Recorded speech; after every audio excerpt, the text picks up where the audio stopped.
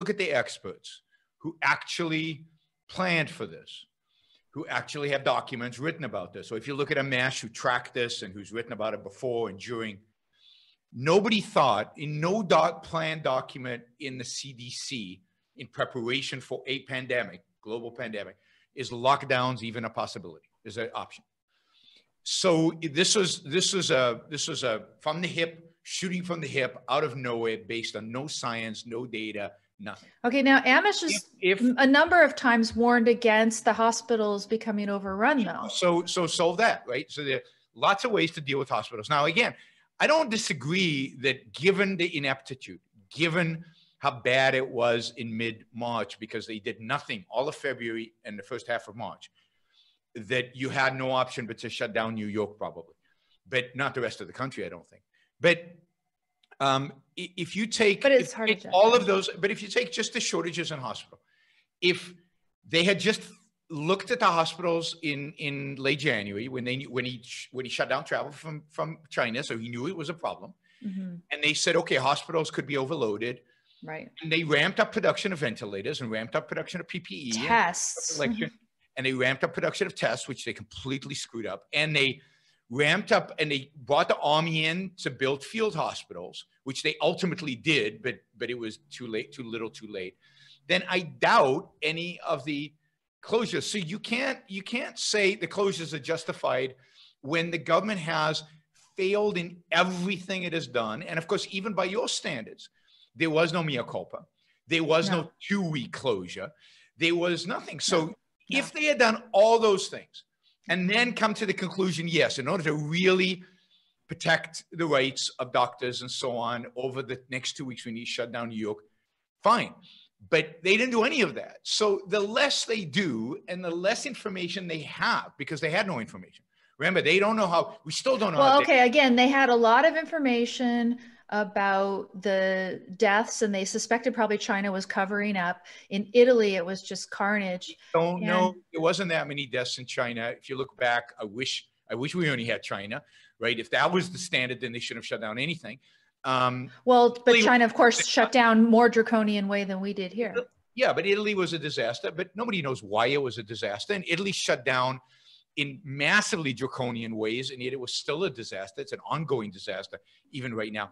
And we didn't have real information about why Italy was Italy and why other countries are not Italy. And yet we acted out of, in California, elsewhere, I mean, they acted out of fear and ignorance. And you cannot have government shutting down out of fear of ignorance. They need to have data, information, and a plan. Again, the burden of proof is on them. And I don't think Gavin Newsom had provided the burden of proof. I don't think, Como did. The only place I shut down is New York City. And maybe as it rolled away in New Orleans and Detroit and a few other hotspots. But you first have to identify a hotspot and then shut it down. You can't claim that the whole of California is a hotspot. That is, by all standards, just untrue and invalid. Nothing about California is like Italy.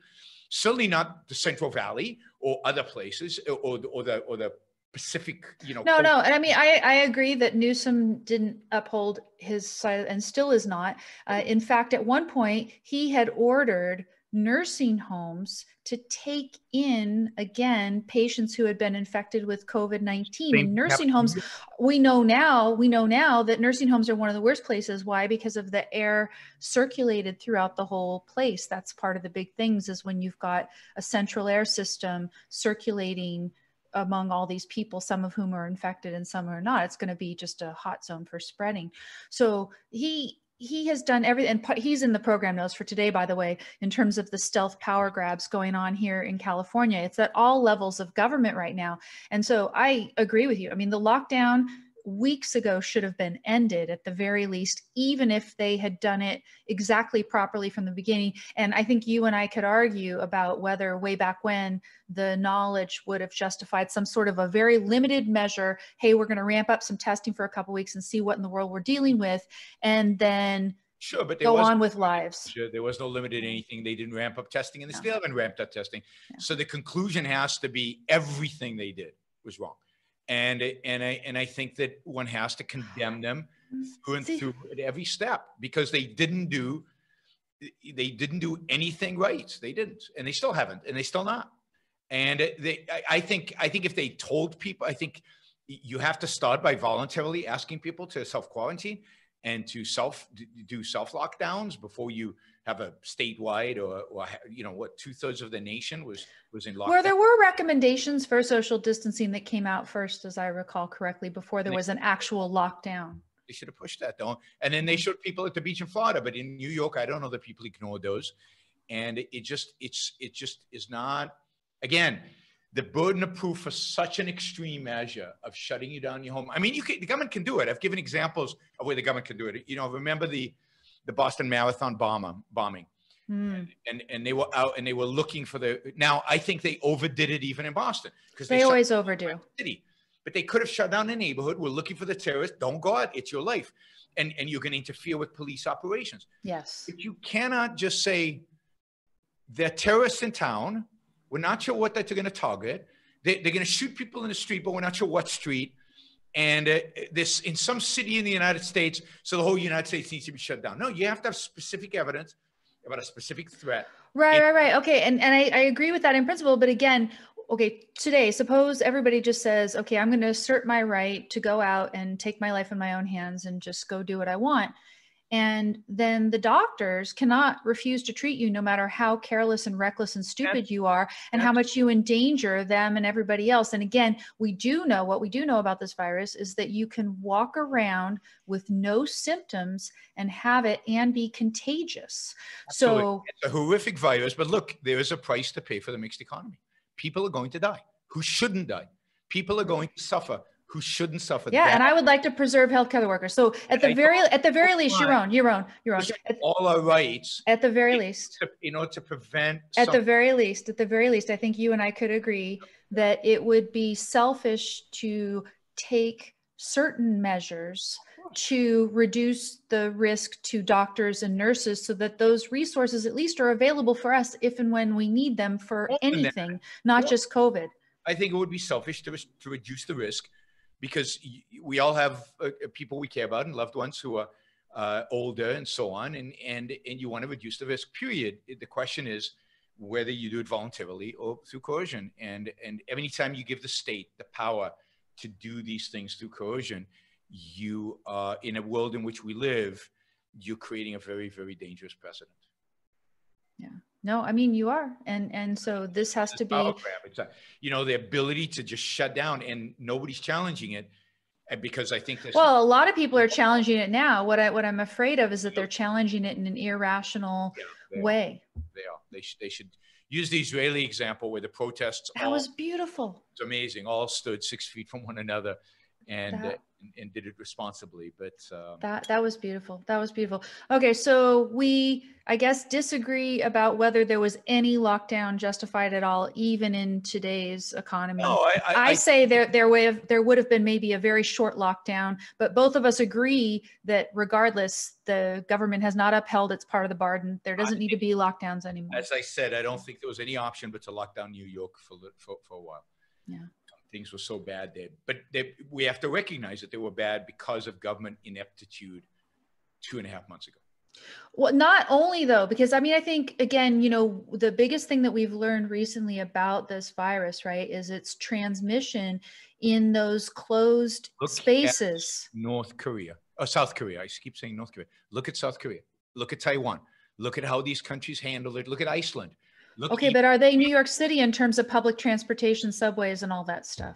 Maybe not, but just its order of magnitude was in New York City, because what they did in those places effectively and aggressively and amazingly. I mean, these are very, very high population and high population density places, not quite as New York. But if you look at Seoul, South Korea, now there are unique characteristics to South Korea and to Taiwan, but what differentiates them is their aggressive testing. And if you had put testing all over New York, and you had put testing, and look, New York, the people who mainly suffered were in Queens, the Bronx, and Brooklyn. If you'd just gone into those neighborhoods, aggressively tested, aggressively isolated people who had it, and contact tracing, not waited, but started doing that in February, not waited until March, then you could have prevented the overload to the hospitals. And look, hospitals in the end were not overloaded even with the pathetic response that we had, but because we shut everything down. But we shut everything down late. So if you had actually done the contact tracing, but primarily the testing and isolating, and some contract tracing, I don't think we could have done it quite as effectively as Koreans. You would have had a lot of people die, but you wouldn't have overloaded the hospitals, I don't think. And healthcare professionals would have still been struggled, but they struggled anyway. And you would have not violated, you would have not constrained the ability of people to live their lives.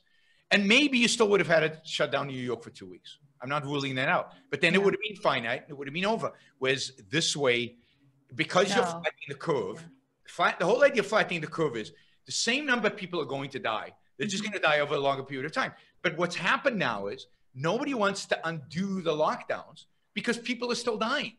And so people are still dying. So the press of undoing the lockdowns when people are still dying, but that was the whole point of the lockdowns. It wasn't. No, and then I wonder if some of the governments are manipulating the numbers, because of course now if you increase the testing, which a lot of them they're doing in California now, they're finally starting to test people who aren't even symptomatic, et cetera. The more testing you do, the more cases are going to be revealed. And when people look at those case numbers, they get all freaked out again, right? They're doing things to perpetuate this. It's the other way around, though, because as you look at the case numbers, you look at the mortality rate is plummeting. So the mortality rate is actually going down dramatically because I'm actually seeing it about steady here locally, but yeah. Not if you compare it to the number of people who have it based on the serological tests. Okay, well, I'll have to look at some more. I'm just looking at very local stats, and it's about this. Look at local stats of people who have it versus people who died. That's fairly static. Yeah. But then if you think about who really has it, right? Not the people who tested positive, but those people who really have it, which is a much bigger number. Then you divide. Well, and that's what I want to know. I want to know that in a more reliable way than what we've seen. And so I'm thinking I have to go get my 2 antibody tests myself to find out if I've already know it, because the only people who allow it to be tested in most of the country are people who have already symptoms. That's changing here. That's changing here. I know it's changing, but so far. So we know that the people who are tested are the people who are highly likely to have it. Oh, sure. People who are not tested have the low high likelihood. So there's a lot of people who weren't tested. Yeah. Given that 90% don't have symptoms who have this, huge population of people who have this who have not been tested. Mortality rates are probably around 0.5, 0.6, which is what, funnily enough, what Amesh Adolja said they were in February. He said it was 0.6. And that's about what you're seeing. So he had a really good prediction. Excellent. Yeah, I would like to talk with him about some stuff too. That would be great. What we need today, what I call the new intellectual, would be any man or woman who is willing to think. Meaning, any man or woman who knows that man's life must be guided by reason, by the intellect, not by feelings, wishes, whims, or mystic revelations. Any man or woman who values his life and who does not want to give in to today's cult of despair, cynicism, and impotence, and does not intend to give up the world to the dark ages and to the rule of the collectivist brute. Using the super chat, and I noticed yesterday when I appealed for support for the show, many of you stepped forward and actually supported the show for the first time. So I'll do it again. Maybe we'll get some more today. If you like what you're hearing, if you appreciate what I'm doing, then I appreciate your support. Those of you who don't yet support the show, please take this opportunity. Go to yaronbrookshow.com/support or go to subscribestar.com, Yaron Brook Show, and make a kind of a monthly contribution to keep this going. I'm not sure when the next